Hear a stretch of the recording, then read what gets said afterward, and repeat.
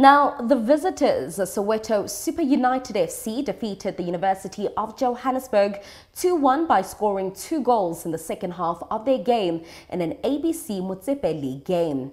5 minutes after the break, UJ scored the opening goal to make it 1-0, but Soweto Super United rallied to score 2 goals and to earn maximum points. Our sports reporter, Motsepe was out and about, and he filed this report.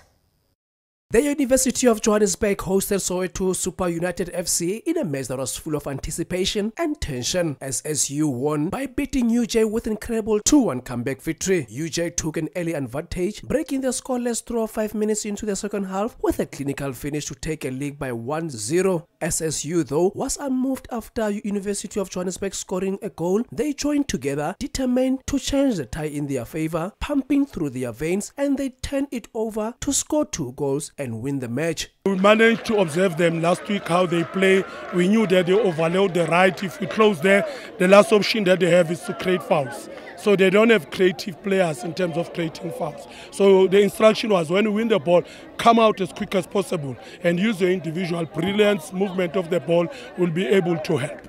UJ coach Karabo says it was a lapse of concentration from his boys that made it to lose the match. Our guys need to learn, and very fast, because you lead 1-0, you still need to keep playing. You cannot try to defend from the 30th minute in the second half. You cannot try to do that, because you can't be telling me that you want to defend for 20 minutes, 1 goal. In such conditions, with the heat on you, losing fluids, and you want to chase the game, it was unnecessary, really. And we paid for it. We paid for it because we needed to manage the game a little bit more. We needed to push our lines a little bit, especially the strike and the attacking mid. With Soweto Super United collecting 3 points right here in Auckland Park against UJ boys, they'll be building their momentum in the next coming games of the league. For Soweto TV Sports News, I am Motsepe. Well, that's where we'll leave it from the sport desk this evening. Let's check in with your weather, and then Masachaba Gobola will come and wrap up the bulletin.